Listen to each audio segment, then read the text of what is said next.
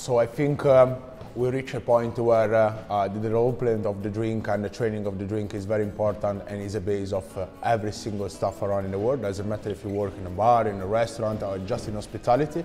But obviously, what we're looking for is to achieve a very high level of cocktail and teach the customer not just to have a simple gin and tonic or a simple mixer, but to elevate to have something more and pretending something more for their bartender. At the moment, we are quite, obviously, I'm talking about UK, but I can see as well back in Italy, we're quite stuck on what is a classic spirit and mixer.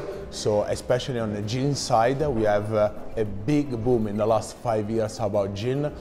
It's almost look like everyone make their own gin. But obviously on the other side, what we have is a whiskey, we have a cognac. The cognac is coming up again very in a high way. And yeah, I think we have to move more to a classic spirit and mixer to age another cocktail, another base cocktail.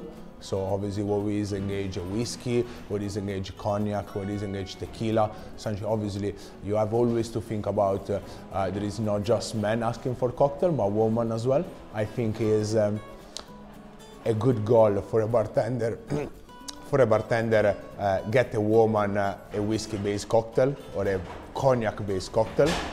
So there is, I think, a next level is involve more people in what is the cocktail world. So there is not just a classic, but there is something else. And don't stand on, yeah, it's whiskey, I don't like it.